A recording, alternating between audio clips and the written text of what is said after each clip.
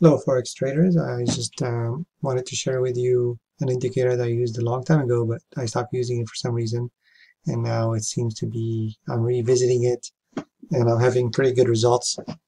And that indicator is the Guppy moving average. There's lots of videos on YouTube on how to use this, but I'll go over it really quick. I like to use the second one here.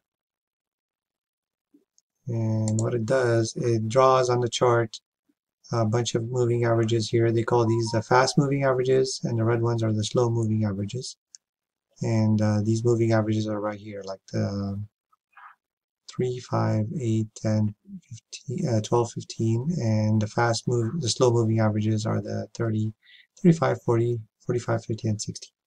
So in this indicator too, per the Guppy rules, it gives you the arrow here, and you can use this on any time frame. I prefer the 1 hour, but if you didn't have these arrows, this is how you basically trade this, is you wait for the price to pull back into the slow moving averages and starts to head out of it again. So you enter at the close of this candle.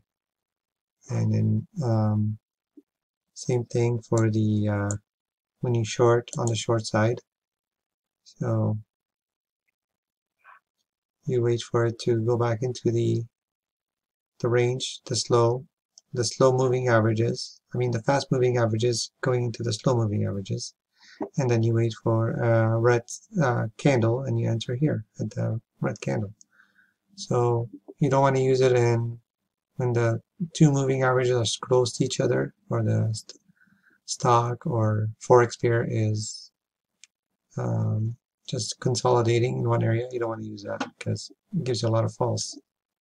So you can, Guppy calls this the waterfall effect, when the fast moving average starts to move away from the slow moving averages. I also added 50 moving averages to here. I think it helps me decide. You never want to go trade against this. So let's see how it worked out here. So if you can tell, these arrows, they're very helpful. So on different pairs here. So can't really tell you when it lost or wasn't accurate. I mean, here you would have had a major pullback, but it's not very common for that to happen. Here too, this might have been a loss, because unless you waited this out here, it all depends on your stop loss and take profit points.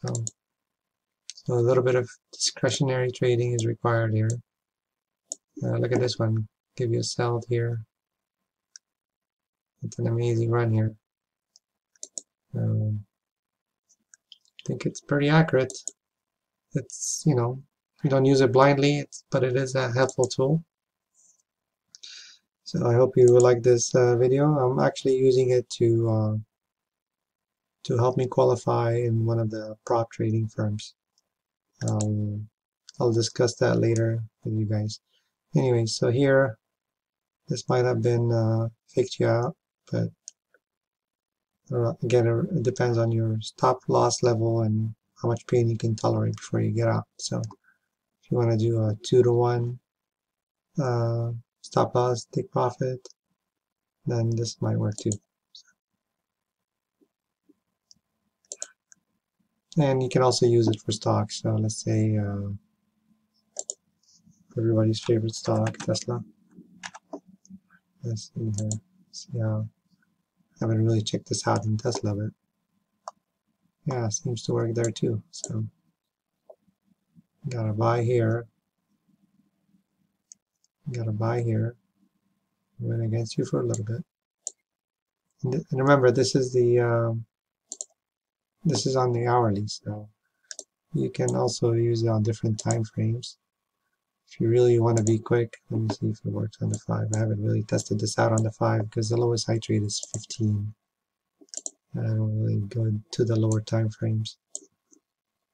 So if you want a quick scalping trades, like you would have bought here at 74, and we sold at this resistance here.